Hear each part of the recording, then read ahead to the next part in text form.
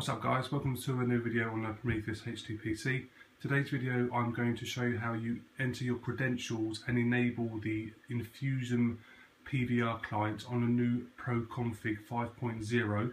And as you guys know, we have built this into the new Pro Config just purely from high demand and also it being one of the best PVR clients on the market at the moment. So what we're going to do is show you how to add the credentials and enable it on your box.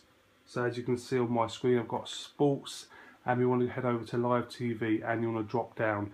So as if we're going to turn a box on for the first time on a new config, you'll see at the bottom there, it's got the new live TV PVR, and it says you must set up to use. Now if I click on mine automatically goes into it. Mine's already been set up. So we'll go back to the home screen, and as we'll go down to the bottom there again, you'll see that this is the place we want to go to once we've enabled it to play. Anyway, so basically we need to go and enable this and add your credentials. So we need to go to Central, and we need to go down to Add-ons, and we want to go across to Enabled Add-ons, and then we want to head to the PVR client, which is here, and then you will see Infusion.TV PVR. On your keyboard, if you hit the C button, you can go down to Configure, and as you can see there, you go across to your right hand side, and then you enter your email address, your password, and also the PIN number you get.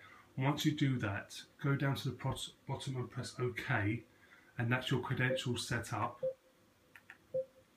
And then you'll go back, and you want to go back up to the TV, and this, just double check this guys, if that's not enabled, make sure that's enabled into the red, and then you'll see on the top bar a load of EPG channels being loaded.